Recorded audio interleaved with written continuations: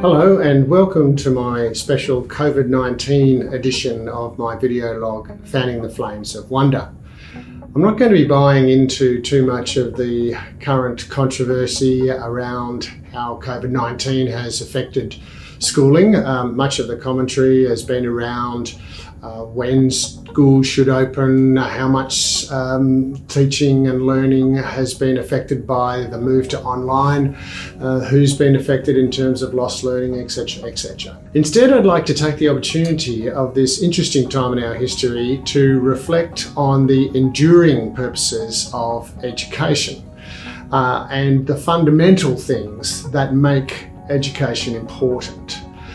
One way of getting into this is perhaps to reflect on that often asked question by secondary students in particular.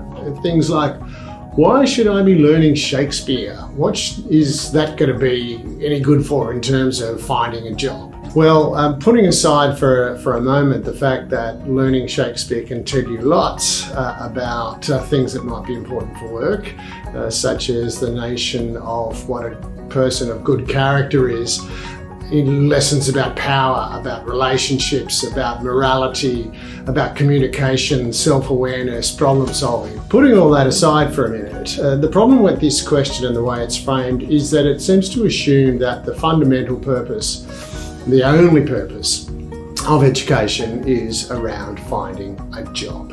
Now, of course, that is a very fundamental and basic purpose of education, but it is not the most important.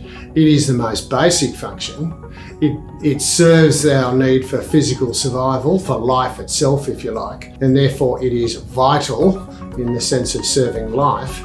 But there are other functions that education serves, other values, social values, cultural values, and personal values. And I want to take a little bit of time to talk about those.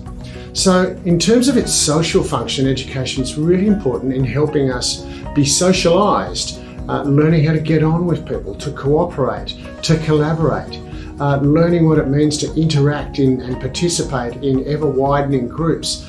Obviously, our family is the first place where we learn how to interact and get on with other people. But schooling also is a collaborative exercise where we learn together. And socialisation is important for other reasons, for participation in sporting teams and in workplaces, in church groups and in friendship groups. And so education operates at that social level as well.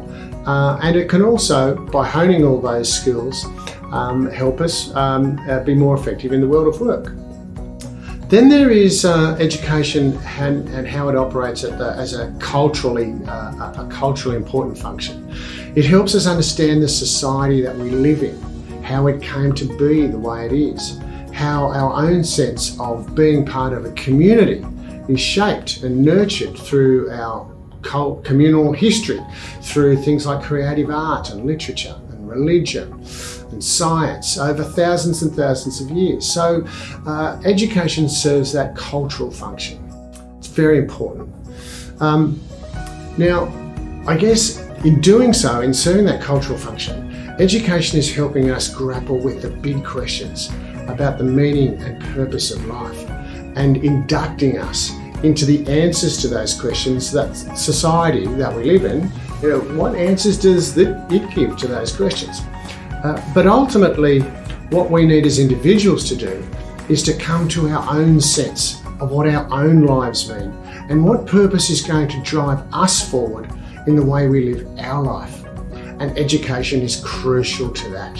So not just does education serve us in terms of our physical circumstances and prepare us for earning a living, it also serves a social function, a cultural function.